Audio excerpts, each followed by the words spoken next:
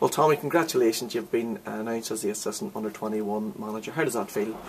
Delighted, yeah. I got the phone call a couple of weeks ago off Robbo. I was away at the time, so it was a bit of a shock. I've been working with Robbo since probably June on the coach education side of it over here in Northern Ireland. Struck a good relationship, and delighted for him, first place, to get the job, and then even delighted even more that he asked us to be his assistant. And what do you think you'll bring to the job? He's got experience, you know. He's been working on the coach education side and the player development over in Derry, you know. He's played 500 and odd league games in England, you know. Played at the highest level, and as I said, working with him throughout the summer, you know, he's very, very enthusiastic, as everybody knows, and what we're looking for is obviously to just take the 21s forward now.